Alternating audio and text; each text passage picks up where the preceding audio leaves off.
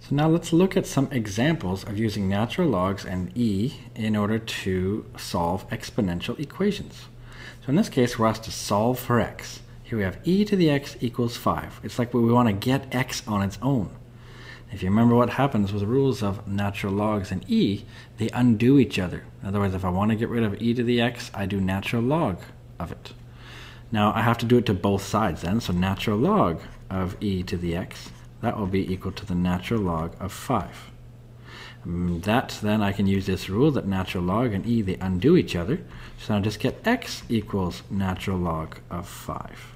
This is the exact answer, but if I wanted it to 2 decimal places, then I'll actually do that. So I'll just calculate this. So the natural log of 5 is just 1.61 in that case if I want 2 decimal places. So x equals approximately 1.61. Isn't that easy?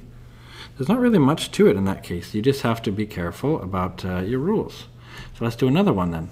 This looks more complicated. Solve for x. We have 25e to the minus 0.1, x equals 4. We want to get x on its own. Well, I don't want to take the natural log of both sides yet because that's going to complicate things because I have something times something else.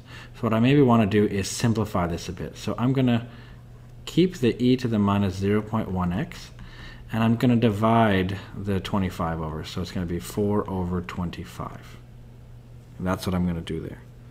And then what I can do, of course, is say, well, what does that give me? That's approximately, well, that is actually equal to 0.16. So what I'm going to do then is, maybe I'll rewrite that. So e to the minus 0.1x. And if you're not sure, you can always do it on your calculator. 4 divided by 25, 0.16. So if that's the case, well then here I go, 0.16. Now I want to get rid of the e. So again, I take natural log of both sides. So natural log of e to the minus 0.1x equals natural log of 0.16. These undo each other. So now I have 0.1x equals natural log, or ln, of 0.16. I want x by itself. So the last step I need to do is divide both sides by negative 0.1. Well, dividing by negative means the top becomes negative, so it's going to be negative ln of 0.16. Divide that by 0.1. So let's see what we get here. So if I do natural log of 0.16, I calculate that, I get this answer, which is a negative. Well, a negative times a negative gives me a positive, right? So I'm going to multiply that sort of by, by -1. Oops. I'm going to say answer times -1 just to show you, of course, you get a positive. Yes. I take that answer and divide it by 0.1, and I get 18.33, let's say, because I want to 2 decimal places. Because this is what it exactly is. This is the exact value, but if I want it to 2 decimal places, then it's approximately 18.33. That's it. That's how you work with these. But I wanted to give you another example. So this is going to be an example, this time from something in physics. Now you don't have to be a physicist to understand this, because I'm going to show you a derivation that some physics people find hard, but it's nothing but using math and using exponential and logs. So let's do an example with radioactivity. So this is something from physics here. So if something is radioactive, let's look at this, what this means. This is some sort of particle where given enough time, you get less of it. That's because it's sort of making other things. It's emitting things like alpha and beta and gamma sort of particles. And alphas are just helium-4, beta particles are just electrons or positrons, and gamma particles are just light. Now that's not really so important. What's important with radioactivity is this. The fact that at some certain time, and let's say you start off with a certain amount, that's what n is going to represent here. N is going to be sort of the amount. This could be a mass, or it's the amount of material after a certain time. That's what n is going to represent. So what we'll do is, let's say at some certain time t, let's say at an initial time we have this amount. We have some sort of, maybe this is a mass of particles. Maybe we have like 1 kilogram of this stuff, this radioactive material. It could be like uranium, or it could be something less exotic like, I don't know, potassium-40 or sodium-22. Those are things we have in our own bodies. Did you know, by the way, that we're radioactive?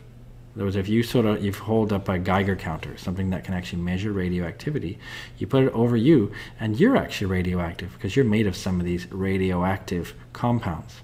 Now, that's no reason to freak out. It's perfectly normal. It's perfectly natural. So let's say you start off with, at some initial time, you have some initial amount of stuff. What happens then? We say it's a process that's actually exponential.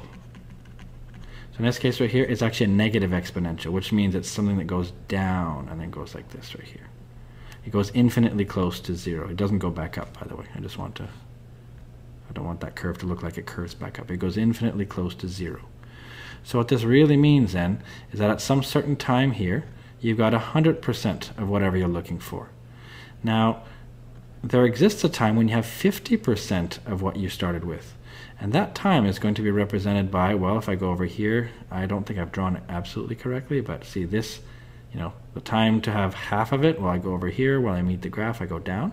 That right there is what we call T1 half. So that's what we call, that's called the half-life. So that equals the time to get 1/2 the original amount. In other words, whatever you started with. And by the way, N0, that's the original amount. That's what you start with. That's the original amount. In other words, that's at t equals 0. So at time t equals 0, you have your initial amount. And of course, after a certain time has elapsed, you've gone down by half. And of course, get that same time again. Let's say we go that same exact time, we go down again. So this right here would be 2t1 half. That would be this, and now you'd have 25% of what you started off with. And so on, you can go down and down and down. Now, an interesting question could be, do you ever reach 0? No, you always get infinitely close. You take half and divide that by 2, and divide that by 2, and divide that by 2. You never quite reach 0, but you get really, really close to it. Now, why in the world am I using this example? That's because we have an equation. We're going to define something else. We're going to define t is going to be the time elapsed, and we're going to define something as lambda called the decay constant. It turns out this just tells you the probability of this, whatever thing is, of decaying each second. So we call that a decay constant. We write lambda for it. By the way, if you've ever seen the old video game Half-Life, I don't know if you ever heard of that game. I used to love playing that game because, of course, well, it was a scary game. It came out years ago, though. But you actually played a physicist, so I really liked that one. And it turns out the symbol for the game Half-Life is this symbol here, this lambda. That actually has to do with radioactivity, so good work. Now let's actually deal with this equation. We have an equation that goes n equals n0 e to the minus lambda t. This is the equation that governs radioactivity. So this tells you that some initial amount you start with, this is the final amount. Well, what this tells you then is, given an initial amount and given a time elapsed, and given what the decay constant is, you can figure out how much you have left at a certain time. But the reason I am showing you this, now I've explained a bit of physics for you, but the reason I'm showing this is a derivation that a physicist would like to do is to actually calculate the equation for t1 half. In other words, what if we set t equal to t1 half? So by definition, if we set the time elapsed to be the half-life, what does that mean? Well, that means the amount of material you have is going to be precisely half the original amount. So I'm going to say 1/2 the original amount. This is the only sort of physicsy thing you have to do. So now let's just do some math.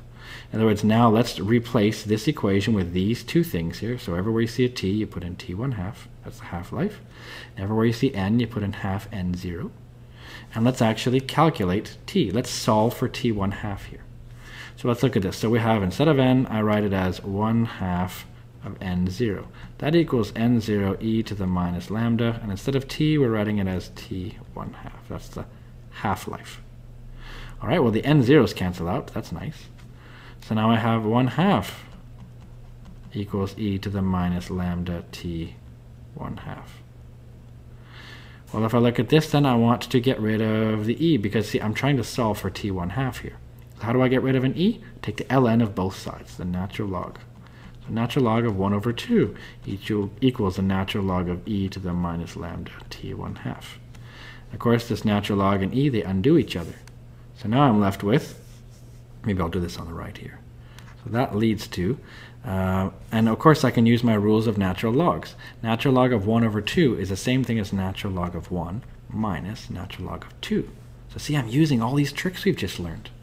That equals just minus lambda t1/2, because these just drop down because these undo each other. Now natural log of 1, you might want to think about that. Natural log of 1, what does that really mean? That's like saying log base e of 1, because that's the definition of natural log. What this tells you is e to the power of what equals 1. That's what we're sort of looking for. What's this x value? What do you have to make e to the power of to make it 1?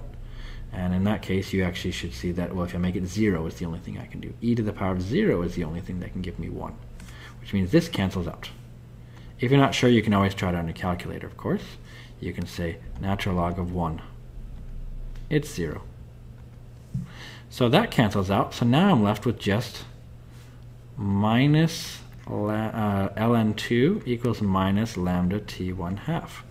Well, I can multiply both sides by positive. So that means I can, or sorry, multiply both sides by negative, you can say. So that just changes the sign, so that's easy. So the negatives just disappeared. Only because I can do that to both sides was that useful.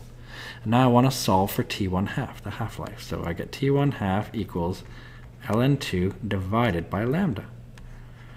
This is a derivation that a physicist might have trouble with, but you see, with your math skills, we can totally do something like this. This actually tells you how the half-life is related to the decay constant.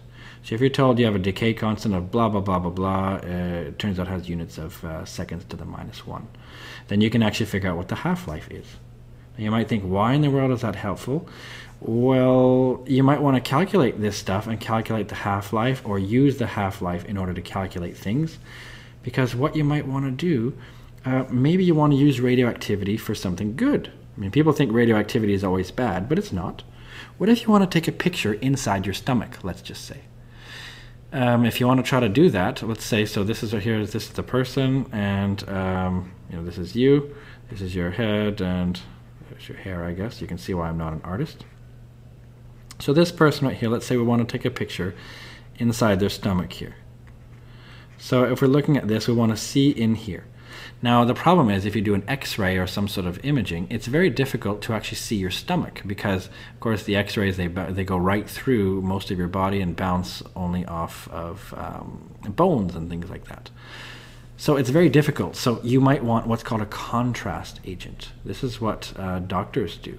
So if they want to take what's called like a CT scan, that's computerized tomography, sometimes what they want to do is they want to use a contrast agent. That means they have you, let's say you swallow something. So maybe you drink a shake, and it actually contains a radioactive material. But you want to drink something that has a very small half-life. In other words, you want to drink something that doesn't take long before it has half the original amount. Because of course, again, another half-life, you have even half of that. Another half-life, you have half of that. So you might drink, for example, something that has barium, for example. That has a short half-life. It could be on the order of, seconds or minutes. So something not too bad. So you would drink this. What this stuff does, though, is when you take your picture, it basically allows then the picture to sort of bounce off your intestines. So now you can actually take a picture of your insides, your intestines. But you want to drink this contrast agent that has a short half-life. And sometimes you have things with really long half-life. So for example, something like uranium, and we actually call it uranium-238, for example, uranium-235, we can say.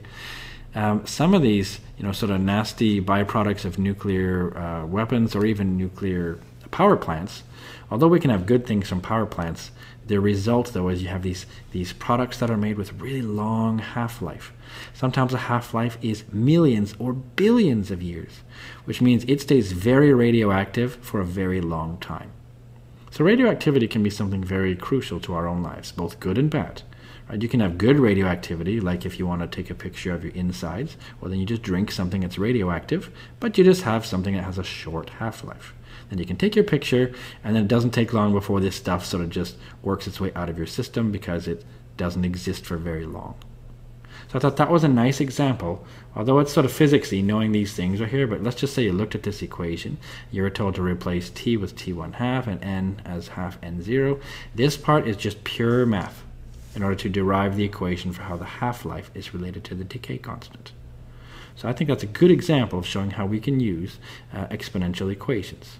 And that shows how we can use ln and e